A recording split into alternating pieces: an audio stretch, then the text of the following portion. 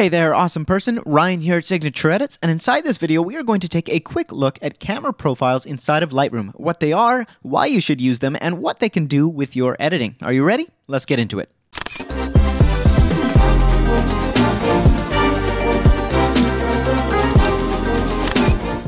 Okay, so we're going to make this short and sweet. What are camera profiles? Well, essentially, they're different algorithms that your camera or Lightroom use to determine how the colors in your image are represented on the final screen.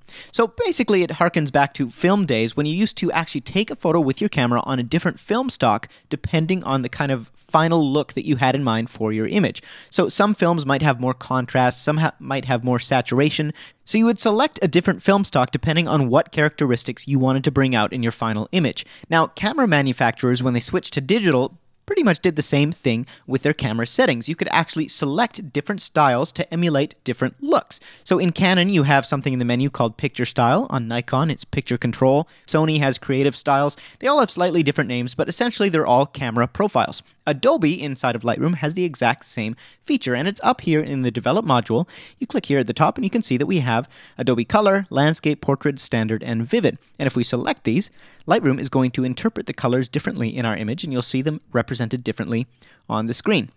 Now, this is important because most people, when you're editing in Lightroom, would recommend that you set the profile first because it's going to dramatically affect how the image looks. So, for example, this one that we just cycled through, here's our stock Adobe Color. If I go to Adobe Vivid, you can see all of a sudden it almost looks like a fully edited image because it's just popped things perfectly out. We've got nice contrast going on, nice saturation, very different look. Now, what a lot of people don't realize with the newer versions of Lightroom, because they've kind of hidden this feature, is you can actually select your camera's original profiles as well. If we go down here where it says Browse, we click there, you'll see that we have Adobe RAW, the top 7, and then hidden down here where we have to scroll or minimize this window, we've got our camera matching profiles, which will depend on the type of camera that you're using and whether or not you are using and editing a RAW photo inside of Lightroom. So because this photo was shot on a Canon 5D Mark III, we have 5 profiles to choose from: Faithful, Landscape, Neutral, Portrait, and Standard. And the reason that this is important and powerful is that sometimes you'll find that an edit is dramatically easier if you're using a different profile. So, for example, if we compare, here's our Adobe Color stock, and here is Canon's standard profile. So going back and forth between the two, you can see that there is a subtle but significant difference in the way that the colors come across. One has slightly more contrast than the other, one is slightly more saturated than the other, and this can make a big difference in your final edit. So let me go over to another example here. This is the stock Adobe Color. Now if we hop over here, we can put on, say, Adobe Vivid. Big, massive change already, and we haven't adjusted any of the other editing settings in Lightroom. Likewise, if we go to Canon's Faithful or Canon's Standard, you can see there's a big difference in the saturation of her hair here.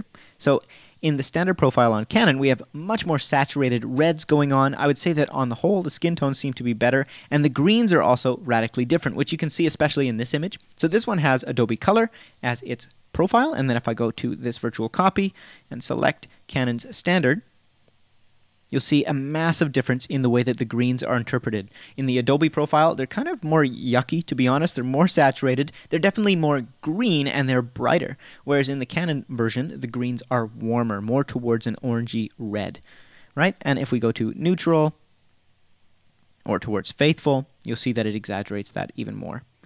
Big, massive difference, and that's totally going to impact the way that your images feel when you actually edit them. That's the camera profiles, and I'd really recommend taking a look at these before you start editing your next session. Just go through and see which one of these profiles gets your images the closest to where you'd like them to be, which represents your images the best, because once you get that dialed in, you're going to have a far easier time going through the rest of Lightroom, and you'll be able to get more out of your images overall. So I hope this tutorial was helpful for you in understanding the camera profiles section of the Develop module inside of Lightroom, and just gives you more options, more tools when it comes to getting that perfect edit. If it was, please hit that like button for me. Don't forget to subscribe for more great content and tutorials, and leave me a comment below. Are you planning on using this? Is this going to be helpful for you? I'd love to hear about it.